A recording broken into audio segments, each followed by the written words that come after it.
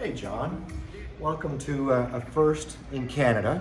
We're actually introducing the Klipsch Jubilees. There's a bit of a history with the Jubilees. The Jubilee was actually a model that was created in the late 80s, actually middle 80s, by a bunch of audiophile enthusiasts across the world that actually took a commercial bass bin and a commercial high mid-range driver and created this high efficiency output, large behemoth, shall we say, that was actually performing better than what they thought than the K-Horn, which obviously we've built since 1946. The nice thing about this is Klipsch still gets demand for the Jubilee, and really up until this day. So the team, the design team, got together and created an audiophile version of this. So and that's what we're actually launching here in Canada. This is what we're seeing. So, actually, Paul Belair here, who is our Director of Sales for Quebec territory, because that's where we're doing the launch, can tell you all about how it's actually connected and how it works. So first of all, let's just talk about fit and finish, because I have to say they're truly beautiful.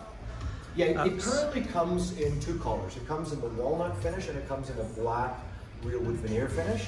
We do offer custom finishes. We've got one on order for Calgary area that you can order it in, like sycamore, and you can have different tones of wood. They come at a surcharge. As you know, the current pair, the way it sits here, that is $56,000 a pair retail, and that includes actually an active network that Paul will discuss as well. Take us through it, Paul.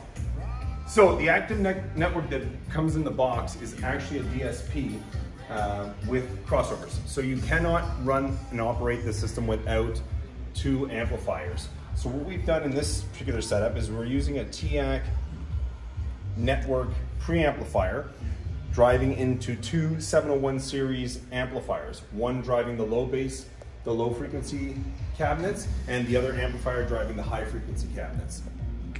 The only two controls on the front of this unit are gain for low frequencies, and then again gain for the high frequencies. So you really have very little other than to put them up, put them down, to tune into the exact sound that you're looking for in whatever environment you're setting them up in. Okay, and you look like you're what, 6'1"? I'm 6'3". 6'3". 6'3". So if I stand beside them, you'll see they stand rather tall. I've got to walk pretty far back to get the speaker in the frame.